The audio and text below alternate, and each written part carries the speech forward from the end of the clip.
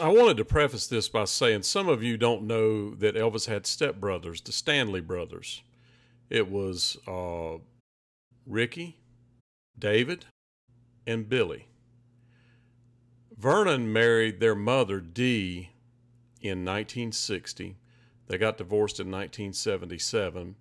But these guys grew up at Graceland. You can see these kids. Billy was 7 years old when they moved to Graceland. And Billy was the oldest, and this is them at Graceland. You recognize it with Vernon. They grew up with Elvis. This is Ricky on the left and David on the right, and Elvis. And then this is Billy.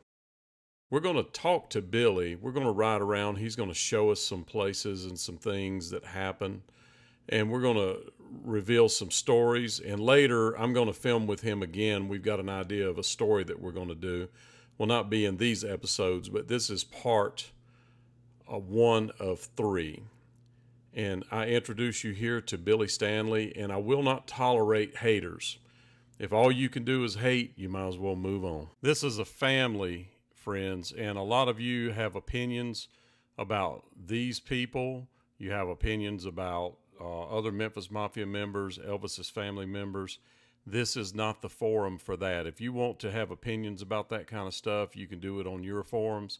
I don't tolerate it on mine. If you've got a problem with that, you can unsubscribe right now. Doesn't matter to me one way or the other. I don't tolerate it. If that's all you can bring to the table is hate, you might as well just move on. I don't want it here, won't accept it, and you will be blocked. Thank you for listening to this. So friends, I introduce you to the one and only Billy Stanley. Not Billy Shears, Billy Stanley. Billy Stanley. What's up? I said the one and only, like the one and only Billy Shears. Oh, what's going happening on, with my you, brother? Man? Everything is beautiful. How about you? Another day in paradise. Yeah, that guy, it's interesting. The guy up there in that Cadillac is probably a black man about 60 years old. And he is out there writing a note to Elvis on the sidewalk. Oh, okay. Yeah, I saw somebody on the ground. Yep, you'll see him. He's out there writing a note there. Okay. Well, what I'm going to do is... Yeah, look at that right there. I'm going to pull out and then we'll go down and turn around and make our little trip here. And do kind of a... Yeah, I can take you to... When we first moved here in the 60s, Elvis was really into these remote-controlled, radio-controlled airplanes. Yeah. And I can take you to the church where he used to go flying. Really? Yeah. I didn't know he flew those. I know Roy Orbison did. Yeah, he did. I did not just know for that. a little short time. But he would go into things and then just get, I got enough of that and go to something else. You know, there was a song that was a hit back in the early 70s called "Don't Hand Me No Boogie Woogie Because I'm a King of Rock and Roll." Yeah. And we played it for Elvis one time. And he loved it. So, I mean, that's all sometimes he'd just walk through the house. Don't hand me no boogie woogie because I'm a king of rock and roll. Okay, Elvis. He loved it. I'm trying to remember who did the song, but you can find it on YouTube. Yeah, I have to look that up. That's the title of the song. So he listened to that? Oh, yeah. My brothers and I turned him on to it. So did you go to Whitehaven High School? No, I went to Hillcrest. You went to Hillcrest. Now, do you want to see where he flew the planes real quick? Absolutely. Okay, it's not too far from here. Anything you're willing to show me, let's show me. This is where this is the shopping center when we first moved into Graceland.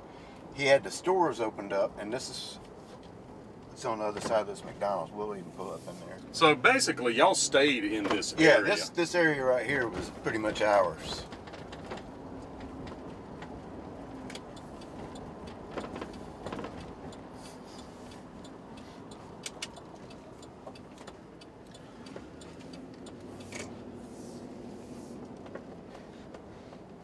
Okay, all this shopping center right here, it used to go down a little bit further. They've torn it down, but this is where Elvis would come and got all the toys and stuff for us. When we first moved here, it was in this shopping center right here. And is this where Lowenstein's was? No, Lowenstein's is down this way. Okay, so what was the store that was here? I'm trying to, it was some kind of department store. I can't really remember. And Lowenstein's was right here on this side of the road. Okay. And then the movie theater is right there on that corner. Yeah, where the parking lot is. Yeah, that's the front. So what would he buy at Lowenstein's? What was that? That's where he would come, like Christmas shopping for people. This was a bigger shopping area right here. And so, but Lowenstein's, we kind of knew the people that ran it, the Lowensteins, and so they would open it up for us, and then he would go in there and buy clothes for everybody. Okay. I'll take you the back way, and then I can show you the houses that we had, because everybody gets confused on those. Yeah, too. I'm interested too in when Vernon and your mom divorced. Your mom stayed in the Dolan house, and he got another house. Right. I can Where show you where you know that yeah. house? Yeah, Okay. I can show you where it's at. Okay.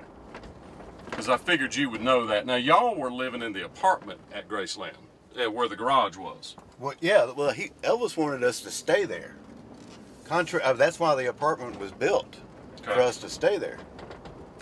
But did Vernon ever live in that apartment, or did he stay in the house until he passed? He bought the house from my mom back.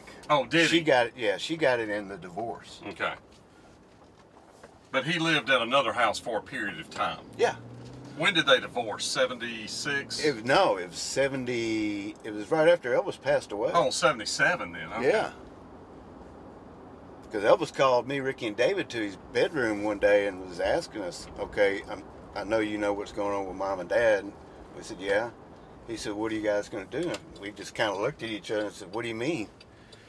He said, we said, well, we've been with you this long. We're not going to quit now. I mean, you know. He said, good. That's what I wanted to hear. He said, I'll make sure your mom's taken care of and everything. And, okay, you know, that's great. You know, that's between Mom and Dad, not us. Exactly. You know.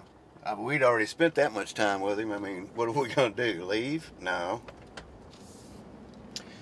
So, you know, of course, the Dolan house. Yeah, I know so the Dolan house. When we first moved there were some people living there. They even sued us because they said our dog bit their son. But actually, their son was playing with it.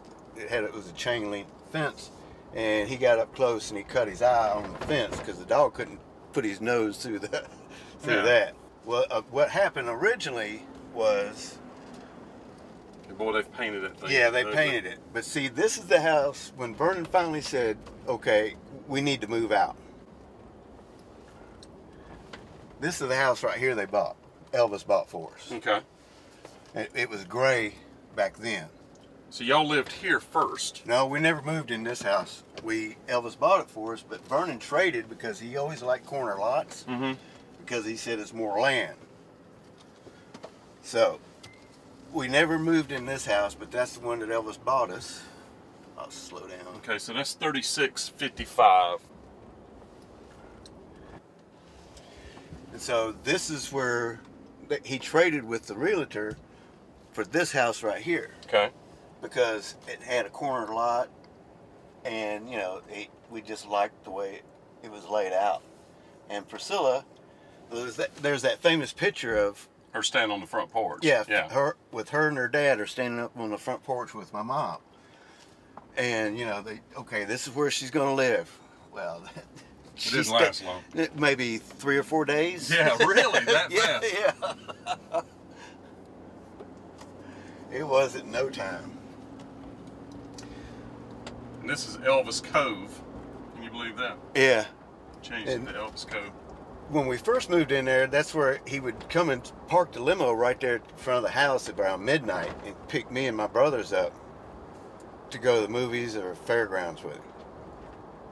That wasn't going to change just because we was living in another house. No, he said they're going with me. So where did y'all stay when you were staying at Graceland?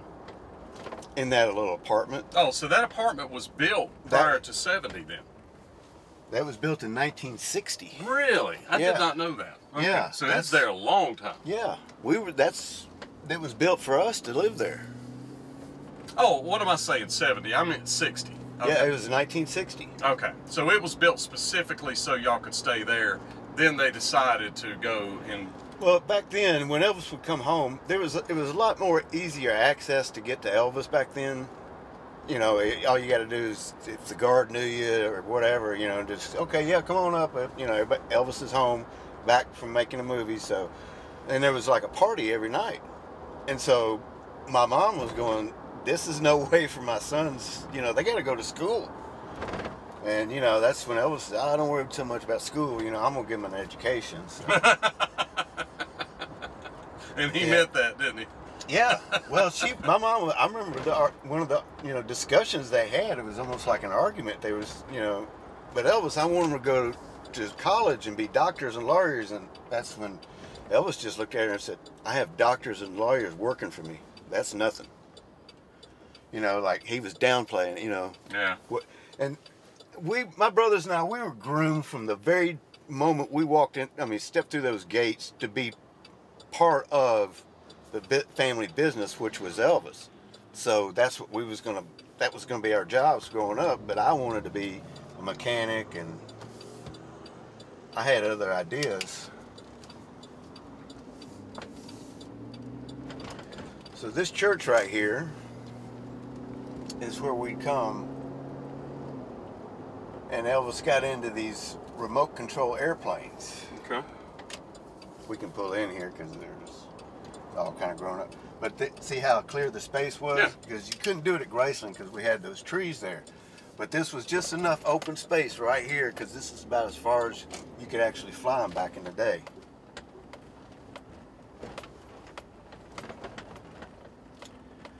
And this was our little supposed to land and take off space right here. Yeah.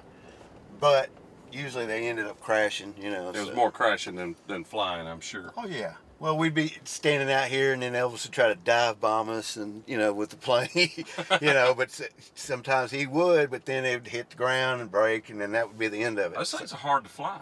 Yeah, A lot harder than the drone. we didn't have anybody teach. He didn't have anybody teach him how to do it. He just got into it, and then he bought this one Corsair, and it was kind of high dollar, I guess, about $250 for an airplane. And he bought that and brought it out here, and then when he tore that one up, that was it. He said, "That's no more of this." And it first started out where with the little strings you had it. When you did crank it up and it spin. Yeah, well, this is where we'd do that, and then he got the remote control planes. Because that was the remote control was early. That was His time at the time. Where would y'all set up? Where would y'all stand? Right here. You can get out if you want to. Yeah. Okay. So this parking lot is very similar to the way it was back then, as far as. Yeah, it hadn't changed anything. Okay. But we get right here about in the center of it, because you really didn't need a long space, but when we was doing the circle planes, it'd be, we'd get a little bit further away from that, so it's all be right about here. And we just fly like this, Yeah. Get busy doing that now. But he would just fly right around in here. Yeah. Just enjoy it. Yeah, because it's kind of a clear space. Because you couldn't go beyond the trees, so you lose your signal. So this was just perfect spot right here to do it. And he would never get near the building, so he'd just do all the flying right in through here. But it'd be funny, we'd be standing here, and he got pretty good at it a little bit, because we'd see it coming, and all of a sudden we'd know, okay, we'd have to duck, because he'd start diving at us. Whoa, Was there ever anybody hit or accidents that you remember? No. He wouldn't do that with a plane, because somebody could get hurt getting hit with one of those. But, he wouldn't even get it that low to the ground, really. It may be about 10 But if feet it's coming taller. at you, though. Yeah, 10 feet taller, you don't know, Yeah. does he have control of it or not? So you take off running. Take off running. That's funny. And he'd laugh, Oh, yeah. So that all happened right here, friends. So how did he choose this spot? Do you know he just remembered it was around here, it was close? I don't know. I was just 7 years old at the time, Okay. so I was just. So this would have been 60 then, when you Yeah. first. Okay. That lasted till about 61. Okay. Very cool. He tore up that last plane. That was it. He said, "Okay, Had enough. No more of this." What were you doing after you graduated high school? What was your job with him? Did you have a specific job? Personal aid. Yeah, but not like valet, like Dean, or because y'all were brothers. Yeah, I was. Yeah, pretty much. We all started off. Me, Ricky, and David, all three started off. Rick stayed personal aid. I was personal aid. I was kind of like whatever Elvis wanted me to do. If he needed something or something like that, he'd just say, "Billy, go get this." Okay. and that was my job. I made sure his dry cleaning was done on the jumpsuits when we was out on the road, because they'd be soaked.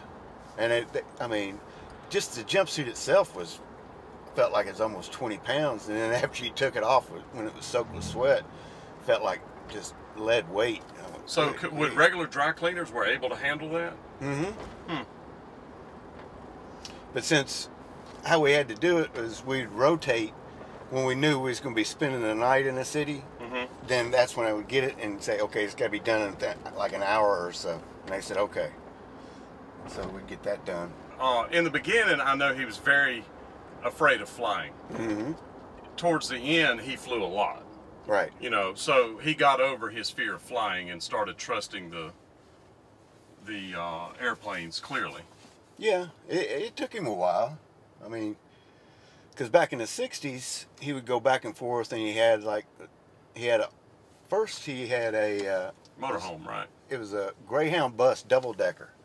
Okay. And converted over to like a RV, and then he got the Dodge RV.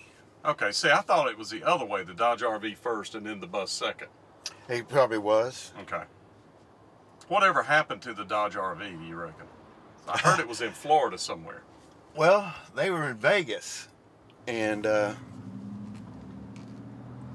they were going back to L.A. I gotta get over here. They were going to L.A., drive it back, and it was Lamar's job to make sure it had gas in it. Well, they ran out of gas outside of Vegas, and Elvis was mad, and he said, okay, Lamar, take your fat butt and go get some gas. And they got somebody picked him up, and he came back not too long afterwards, and they put however much gas it was, and when they got to the gas station, the awning was kind of low, and Elvis drove it up under that thing, and it sheared the top back a little ways, and so that was the end of that. So that motorhome was like, what happened? They get out and get a car and go? Or? Yeah, they had to get somebody, rent some cars or fly out. So that RV ended up in a junkyard most likely. Uh-huh.